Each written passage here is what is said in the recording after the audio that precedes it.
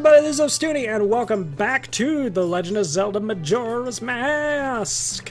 We got magic power last time, so we are going to shoot this motherfucker. Come on, and... oh, that's right. If you hold it down for too long, it'll explode. Alright. We gotta do this. I don't want to do this. I really don't.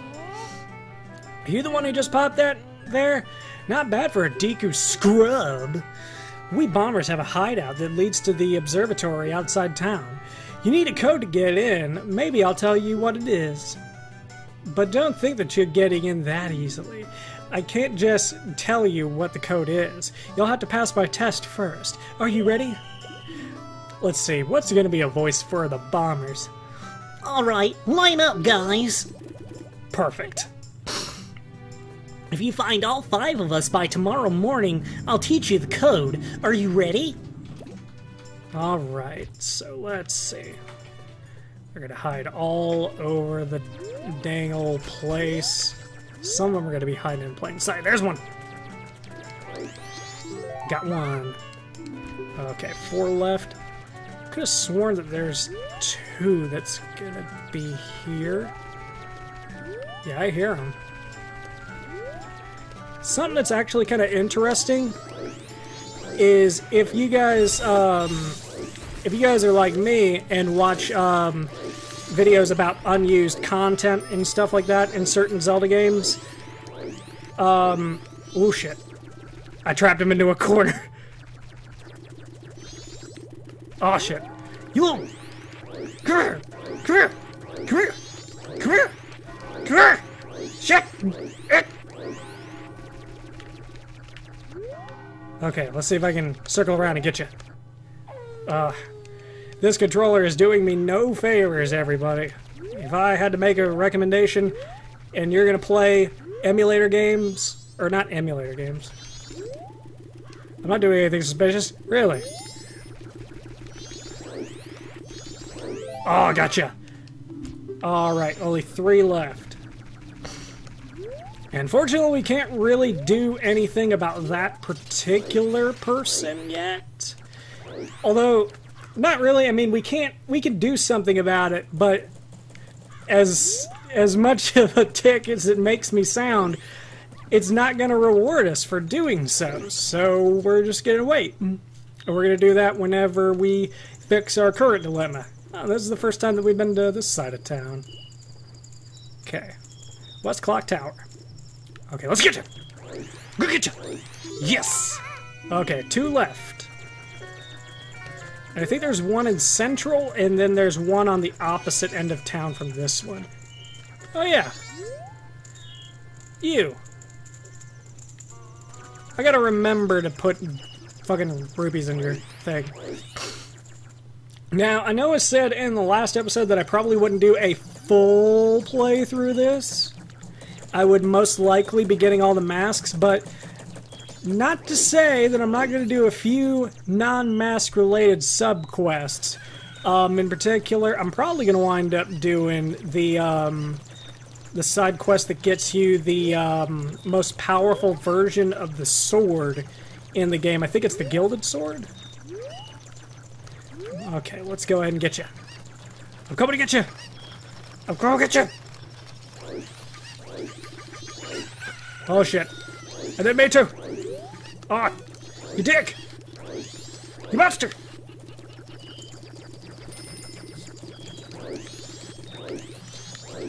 Yes! Okay, now there's only 1 left, and I think I know where that one is. Let's see. And pop up. He's up here.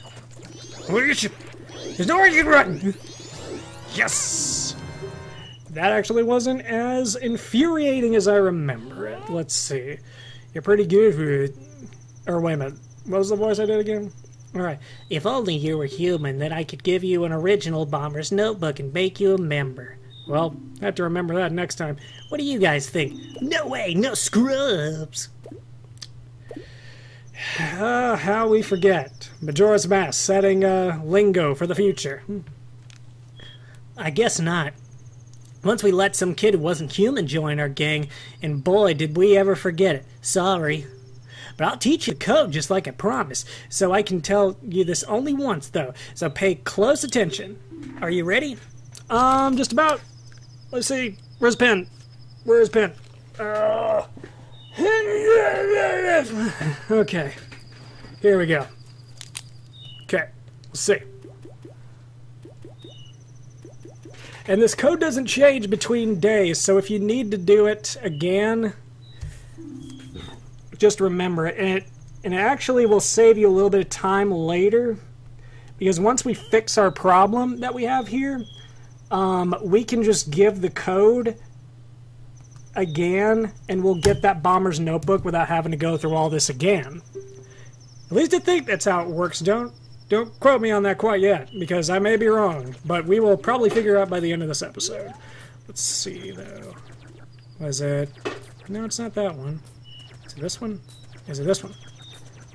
Let's go down to this one just for right now. Uh-oh. The cat wants out. I can't let the cat out right now. Because I'm in the middle of something, can I? Boots, you can come over here if you want. Boots, don't be sad. You can come over here and be on camera. Let's see. Boots, stop being so sad. You got a big old scratch on your neck. You can't be outside anyway. Shit. Stop it! Okay. Let's see. You want to pass through here and you have to say the secret code. That's why I imagine that one in particular sounds like. Let's see. 4, 2, 3, 1, 5. That's right. If you know the code, then you're a member, right? Okay, here you go. I'm actually not a kid. I'm a midget. It's a lot of cool stuff down there. Oh yeah, and the secret Bomber Society, justice forever. All that jazz. All right, so let's see how this goes. I think this is going to be the first place where we can actually fight an enemy. So let's see how it goes. Yep. All right. Dude.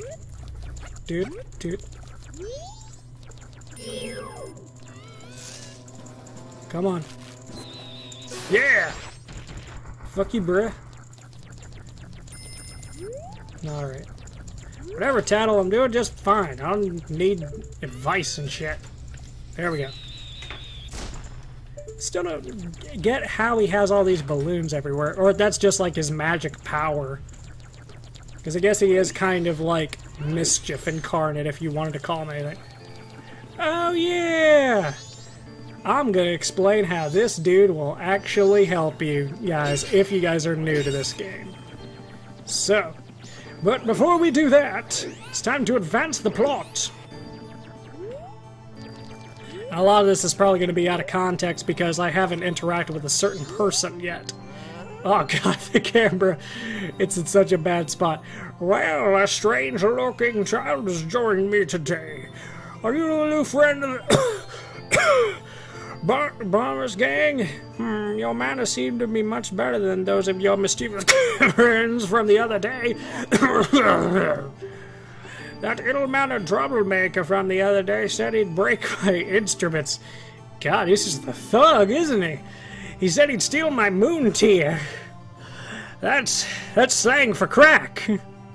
There was no stopping him.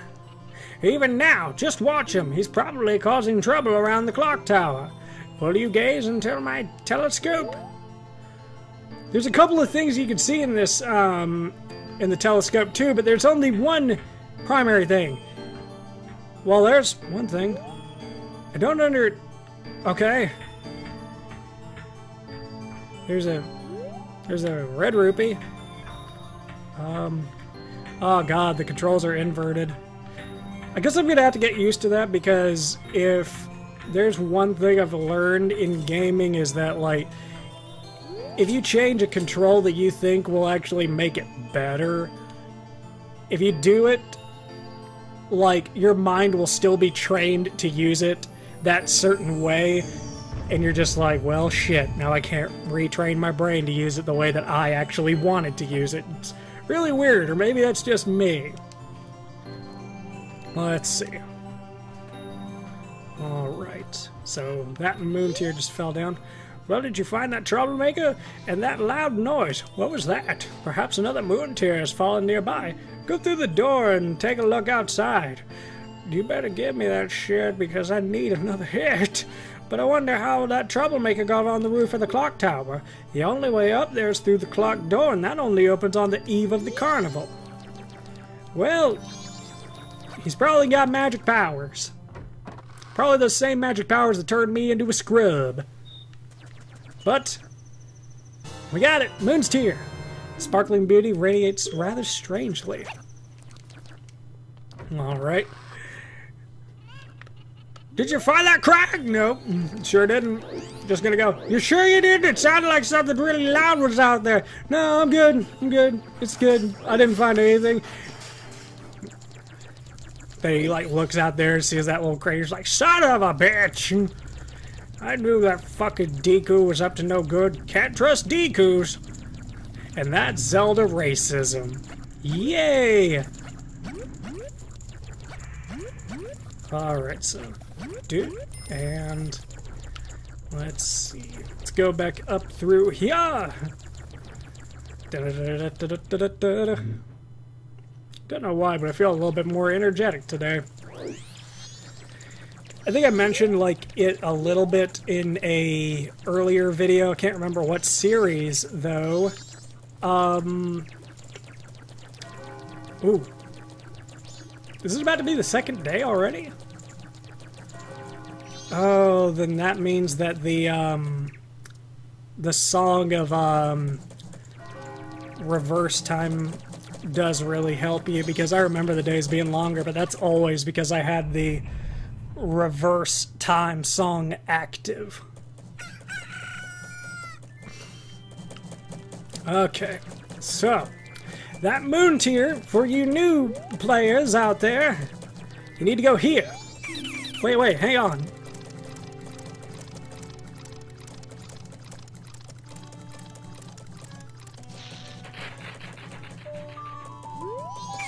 This is my private property. Don't try using it when I'm not around. Okay, so now we gotta assign that to a slot. So I've already sold out of my wares, and the carnival hasn't even begun. I'm thinking of closing up shop so I can buy a gift for my wife and return to her in my village. I've heard that a stone called a moon's tear shines brighter than any other in the land. If you've got one, I'd really like to take it from you. My wife would love it. If you give it to me, I'll give you my spot here, Deku flower included. So, I'm gonna do that. There you go. Ah, that stone, you must hand it over to me. In exchange, I'll give you my spot here. Deku flower included, yes? And we got the land title deed. You really helped me out. Now I have the perfect souvenir for my wife. She hasn't set eyes on a jewel or anything on a jewel or strange sparkling stone like this in a very long time.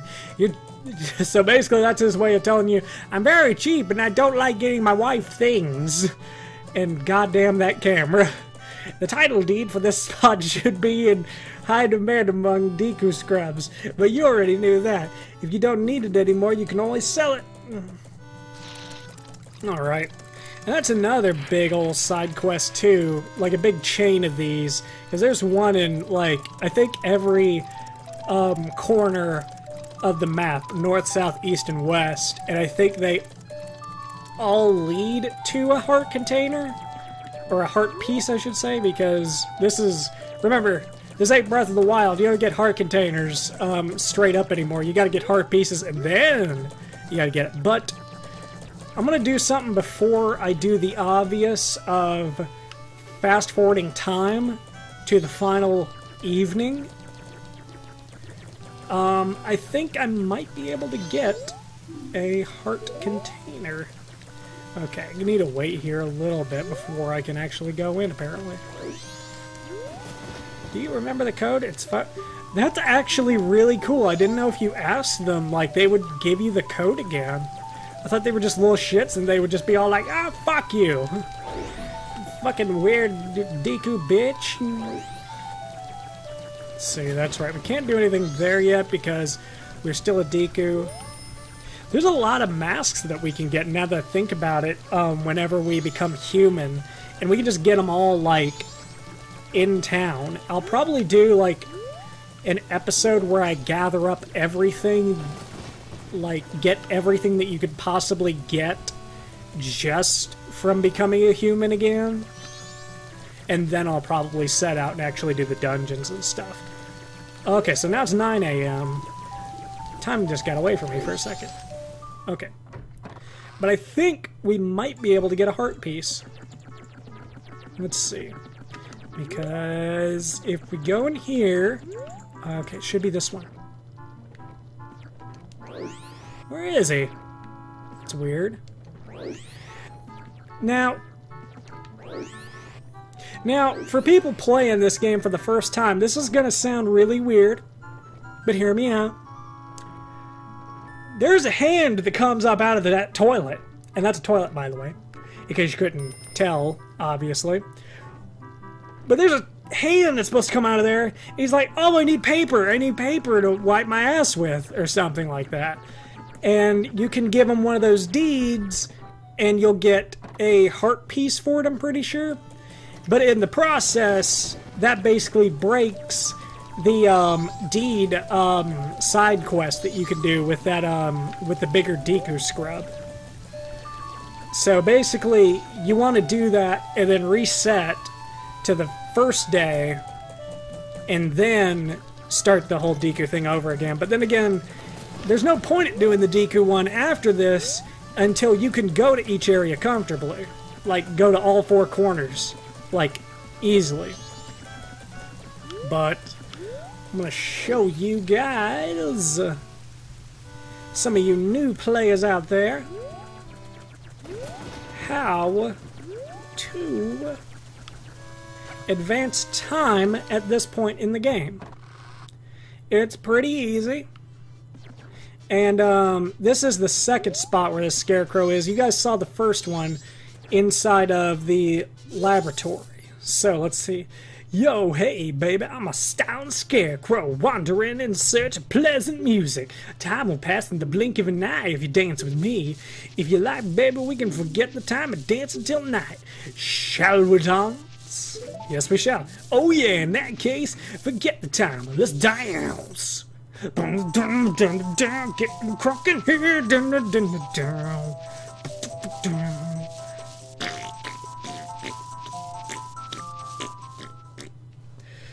I'm having fun today. Having fun. Let's see, 36 hours remaining. Oh yeah, how was it? It went by in an instant, right? I'm still full of energy. Me too! If you like, baby, we can forget it and dance until dawn. Shall we dance? Yes, we shall. Alright. Blah, blah, blah, blah, blah, blah, blah. Can't skip this. We can't skip this. No, we can't. Gotta watch this a fucking game. Okay, dawn of the final day. We can do it one more time. Then we have to wait. Oh yeah, how was it? It went by in an instant, right? Still full of energy. If you like, baby, we can dance till night. Shall we dance? Yes. Oh yeah, in that case, forget the time. Do it again. Do it again. No movements. I wish that this was like a move that you could actually do in the club, because I totally go to those. Call this one the Zelda Scarecrow. See, oh yeah, how was it? Time went by in an instant, right? I'm still full of energy. But outside seems to have gotten kind of dangerous. Yikes, I'm getting out of town. Take care. I know of a mysterious song that allows you to manipulate the flow of time. Would you like to learn it? No. I'll teach people. Oh, sorry, that's too bad. In that case, see you later. He's got the right idea, but he's now in fucking mud. I didn't mean to press that. Okay, let's go. Let's go. Let's do this. Okay. Alright, so we're probably going to have to wait a little bit to actually start this off. But I think we'll actually cut the episode here because it's been about 20 minutes. And so, yeah, that's going to be it for this episode, guys. Don't forget to like, comment, and subscribe to know when the next episode is coming out. Next episode, we will be venturing into the clock tower to fix our current dilemma and question of the day. For those of you who have played both Majora's Mask, the original, and Majora's Mask 3D, the remake, 3DS, all that, out of the two, which do you prefer, and why? I'm kind of curious as to the why. Like, on both sides, too. Like, I have an idea on why some people would prefer one to the other, but I'd like to confirm some of those theories. But thank you guys so much for watching. This is Ostuni signing off. Moon's about to crash into the earth. Grrr!